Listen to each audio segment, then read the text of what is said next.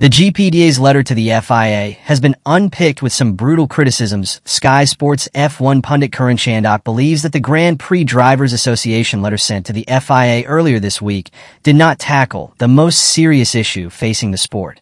The racing guidelines that have caused so much controversy of late that on Thursday, after the Brazilian Grand Prix, a post from the Grand Prix Drivers Association Instagram account, recently formed and followed by all 20 stars on the current grid, posted a statement directed at the FIA and Mohammed bin Sulayem. In the statement, the drivers referred to the swearing drama that landed Max Verstappen community service in Singapore and the FIA's battle with Lewis Hamilton over jewelry in 2023. With regards to swearing, there is a difference between swearing intended to insult others and more casual swearing, such as you might use to describe bad weather, or indeed an inanimate object, such as a Formula One car. The statement read, "We urge the FIA president to also consider his own tone and language when talking to our member drivers, or indeed about them, whether in a public forum or otherwise.